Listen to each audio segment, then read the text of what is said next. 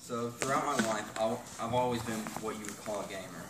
Most of my favorite stories haven't come from books, TV shows, or movies, but from video games like Final Fantasy IV, Dragon Quest VIII, and Metal Gear Solid 3.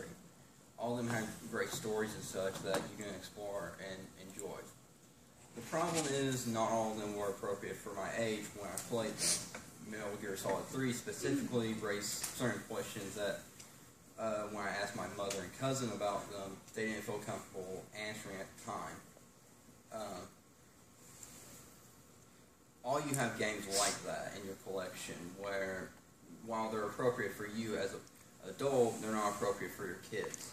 And the marketplace is just adding more each year. All my life, my family and I have played these sorts of games and other ones and learned the value of monitoring which ones we let our younger family members play and make sure they don't come into contact with